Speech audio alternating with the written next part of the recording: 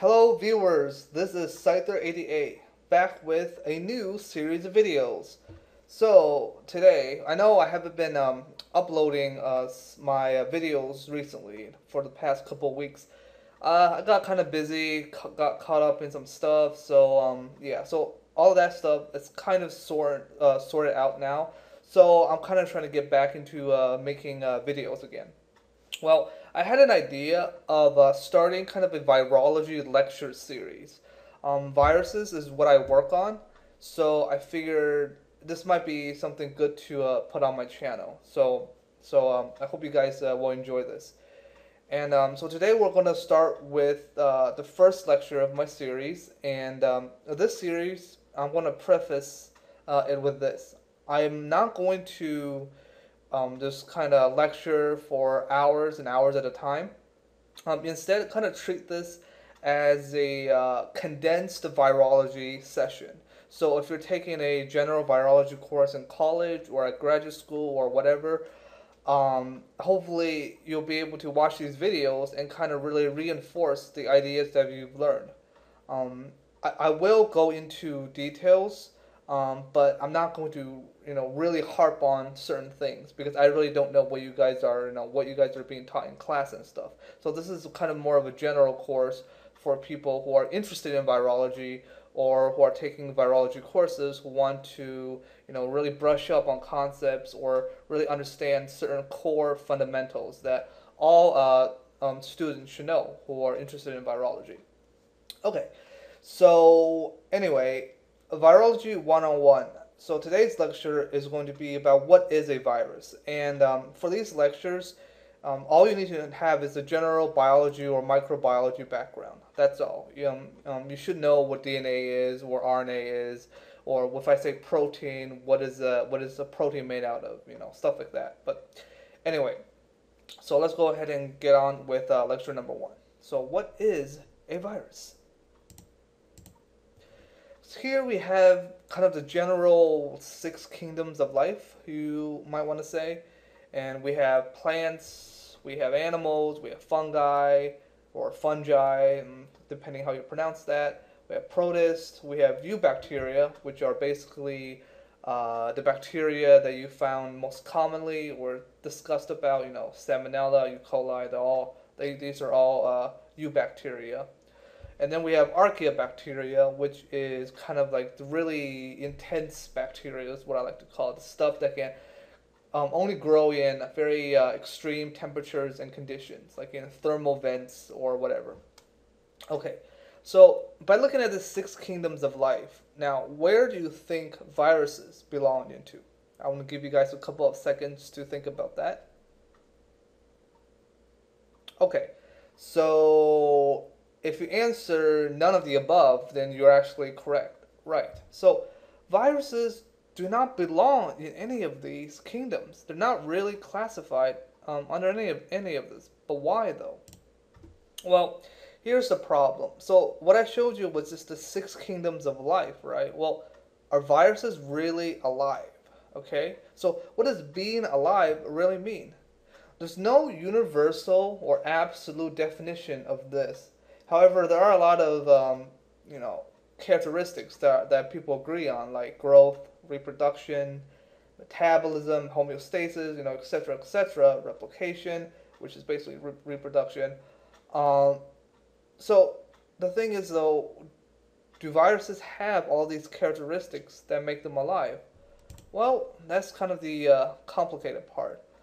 Viruses, they are technically not alive because they only share some of the traits with other organisms. The main thing that people say is that have against that viruses are not alive is that they do not metabolize. Okay, so a question then becomes is that are viruses actually these micro zombies, you might want to say? Are they these brain eating undead life forms that are on the brink of life? Well, not really, okay. They are not zombies, but they are not living either, okay. So, what I like to call them, and what other people call them, they are intracellular obligate replicators. What that means is that viruses cannot do anything by themselves, okay? They need a host, like a parasite. In order for them to grow or replicate, they need to be inside of a host cell in order for that to happen. If they're sitting out on a table or on a surface or whatever, they're not going to do anything. They're just going to sit there. And worst case scenario, they're just going to degrade over time, okay? So they can't do anything outside of a host. So they need a host. So they are obligate intracellular replicators, okay? They're not zombies, although they kind of are in a way. All right, anyway, here are some frequently asked questions that about viruses that I sometimes hear. And by answering these questions, you guys should have a better understanding of what is a virus. Okay, so what host do they infect? How big are these viruses? What are they made out of really? And how are these viruses classified? All right, let's go through them one by one. What hosts do they infect? Okay, in short, everything. The 6 kingdoms of life that I showed you, in each of those kingdoms, you're going to find viruses that infect those hosts. Okay, we have animal viruses, we have plant viruses, we have fungi viruses or fungi viruses, otherwise known as mycoviruses. We have bacteria viruses, which are called bacteriophages, and we have protist viruses. It is estimated that there are 10 to the 31st total number of virus particles on this planet. Okay, that is just mind-blowing, alright? Because that's millions and millions and millions times more virus particles than stars in the observable universe. Okay? 10 to the 31st isn't just an astronomical number. They're found everywhere, okay? In the sea, on land, I don't know, in the air, I guess, because birds have viruses, you know what I mean? So they are pretty much everywhere and they infect everything, okay? How big are they? So this is a very common question. So viruses are anywhere from 10 to 100 times smaller, okay? Smaller than bacteria, which makes sense considering there are bacteriophages that, infect bacteria themselves. So yeah, average of 10 to 100 times. Why I say 10 to 100 is because, some viruses are much larger than other ones. For example, some viruses are, 30 nanometers, while others are actually several hundred nanometers. So it's kind of hard to gauge. So it's somewhere between that area, but definitely smaller than the bacteria, though.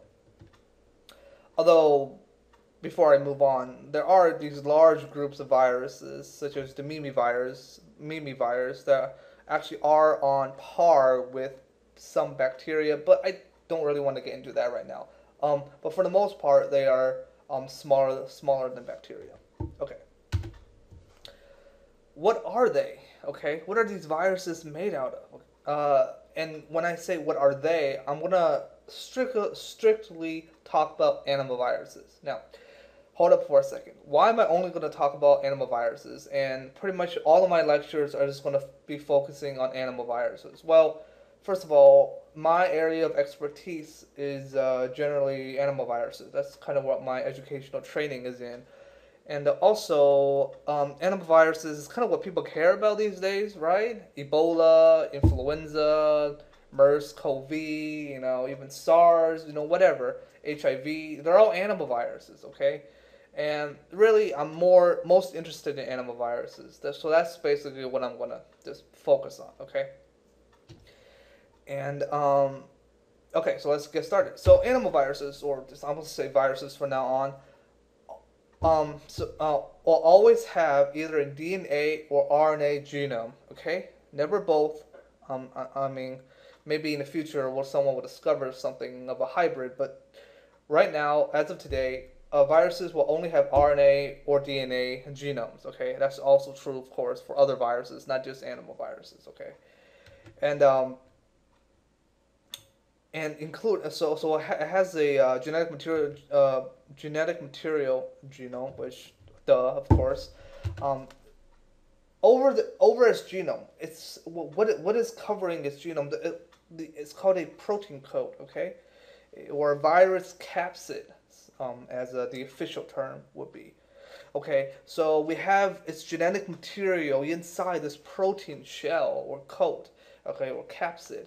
And some viruses, that's all they are. Okay, they have genetic material inside, and they have a protein coat, and that's all they have. And for these viruses, we call them non-enveloped viruses. Okay, the most quote unquote basic. I mean, they're not really basic, but the structure wise, they are very basic.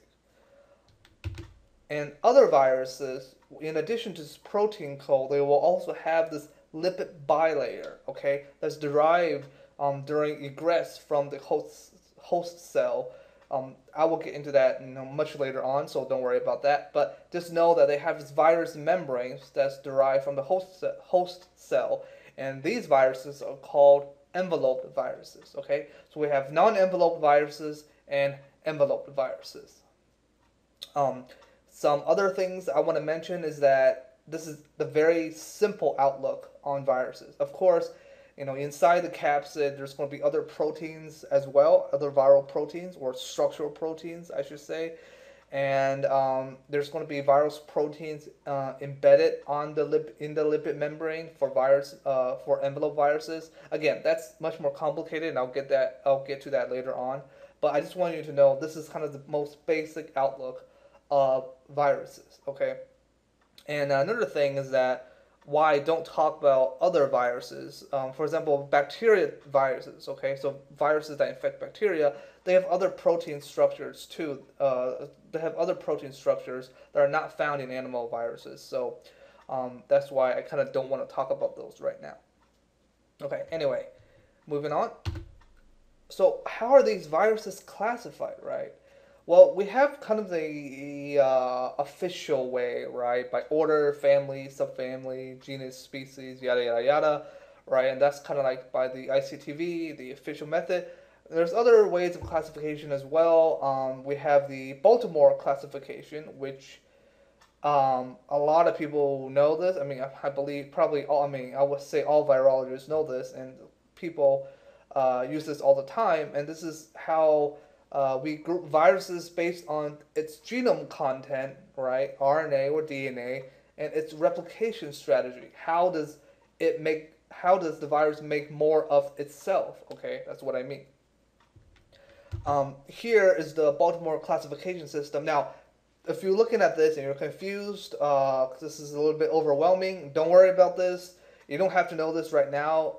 I will cover more in depth of these specific types and groups of viruses much later on in my lectures.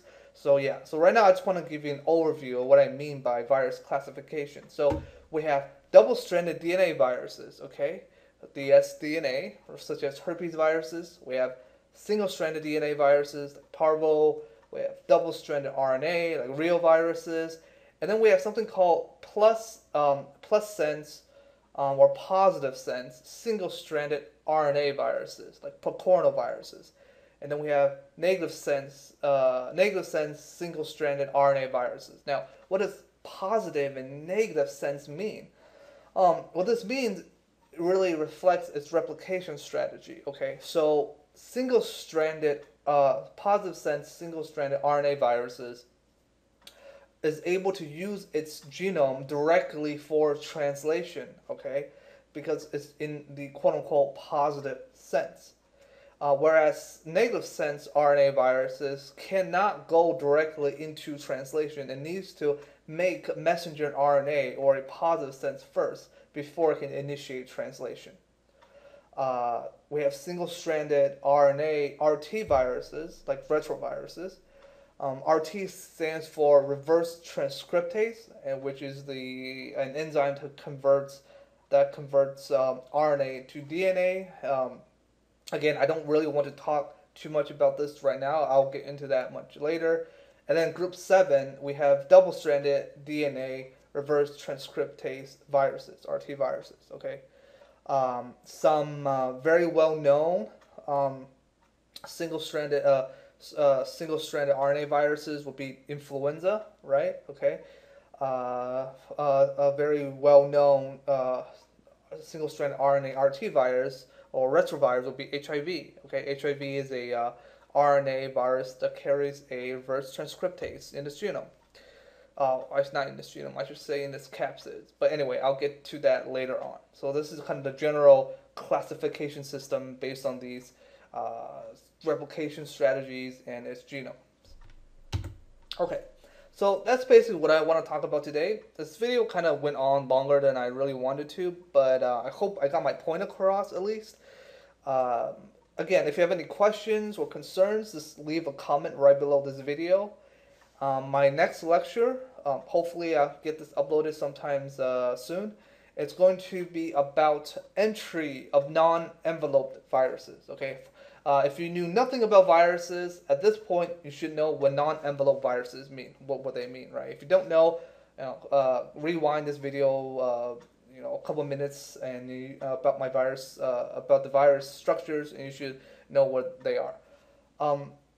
Anyway, so you're right, entry of non-enveloped viruses. Now, why am I going to start with this? Well, first of all, like I said, viruses need to be in cells to replicate, right? So what better way to start off the next lecture is to introduce how do viruses get into cells, okay? I'm just going to start with non-enveloped viruses just because there's no other reason besides that. I'll probably do a video, of course, on envelope viruses as well, but anyway, whoa, this video has just gone on way too long. I'm not even sure if anyone's listening at this point. But anyway, I hope you guys enjoyed this video. Please leave your comments, anything below. Please like my videos and subscribe to my channel. Until next time, everyone, this is Scyther88 signing off.